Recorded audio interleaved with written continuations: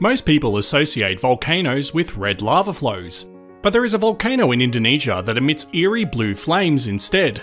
Kawah Ijen, located on Java Island, is renowned for this phenomenon, which occurs due to the combustion of sulfur gases. Unlike typical molten lava, these blue flames result from sulfur dioxide and hydrogen sulfide gases emitted from the volcano's fumaroles. When the gases make contact with oxygen in open air, they ignite at temperatures over 360 degrees Celsius or 680 degrees Fahrenheit, creating blue flames that flow down the volcanic slopes, giving the appearance of blue lava. This effect is particularly visible at night, when the darkness amplifies the contrast of the bright blue flames against the surrounding landscape. While the flames may look like flowing lava, they are actually burning sulfuric gases, a rare occurrence that few volcanic environments can sustain. The conditions required for this mesmerizing display are somewhat specific to Kawah Ijen due to its high sulfur content and the intense fumarolic activity around its crater. The crater itself hosts a hyperacidic lake, with sulfur-laden gases continuously venting from beneath the lakebed and along the crater walls. The high concentration of sulfur, coupled with Kawah Ijen's relatively enclosed caldera, allows the gases to build up and combust as they escape into the oxygen-rich atmosphere. As the gases burn, they generate a blue flame that is both beautiful and dangerous.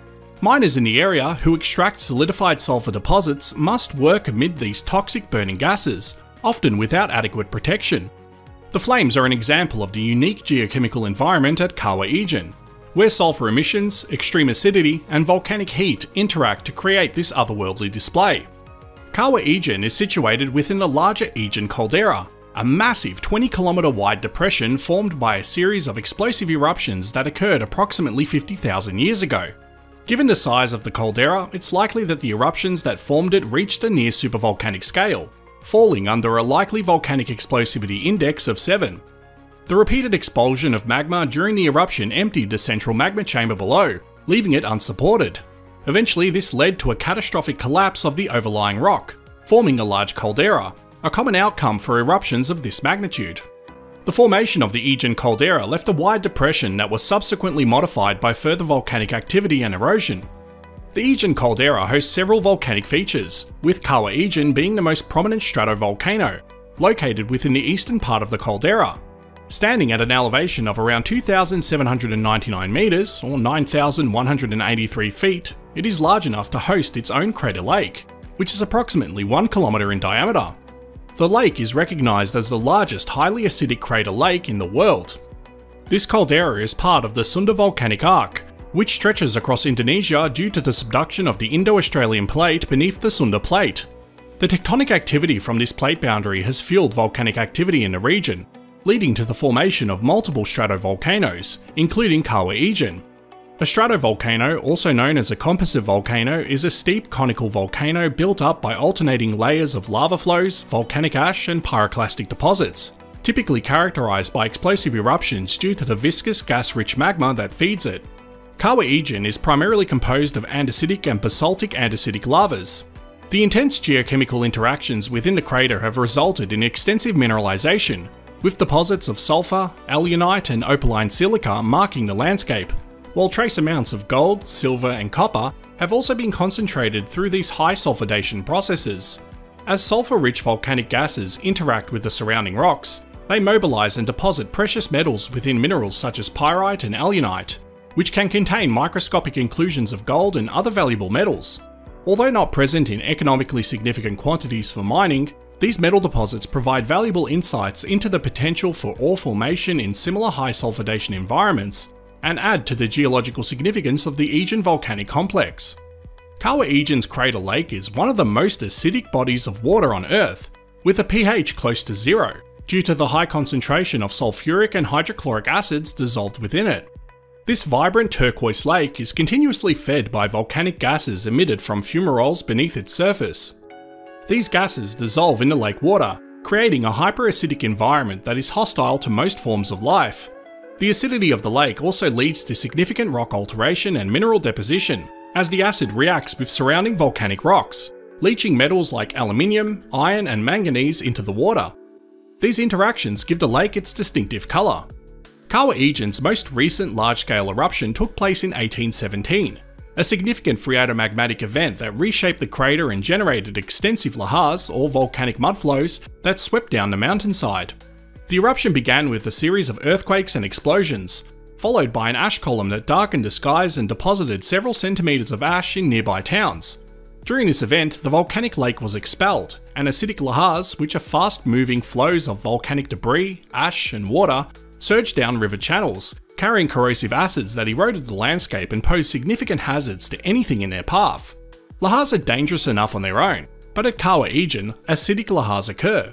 Because the water within these lakes is laden with sulfuric and hydrochloric acids, lahars generated from such sources are extremely acidic, capable of eroding and altering both natural landscapes and human structures in their path.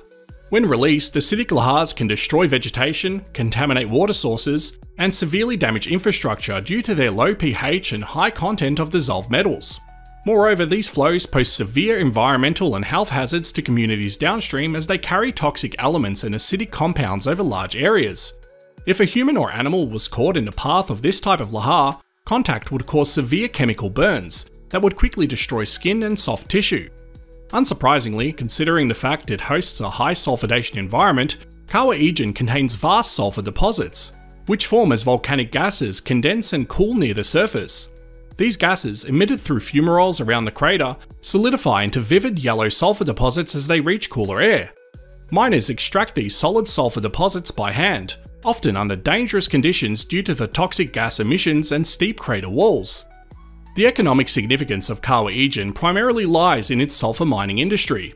Local miners who extract and carry sulfur from the crater sell it for various industrial uses, such as in the production of sulfuric acid, fertilizers, and rubber.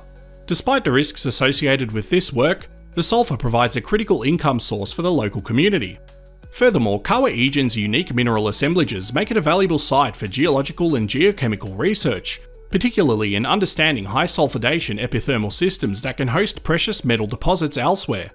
The presence of minerals like opal and alunite in an active volcanic setting allows researchers to study processes typically associated with ore formation, giving insight into potential economic applications in similar high sulfidation systems. In contrast to the advanced sulfur recovery methods used in first world countries, the sulfur extraction process at Kawah Ijen is a much more manual and traditional method. At Kawah Ijen, miners break apart these solidified sulfur deposits with simple tools and carry them out by hand, often in extremely harsh conditions with minimal protective gear against the toxic gases.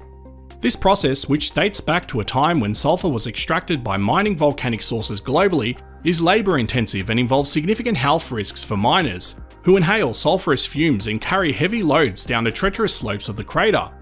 In contrast, modern sulfur extraction through hydrodesulfurization and the Klaus process in oil and gas refineries is automated, highly efficient, and much safer for workers.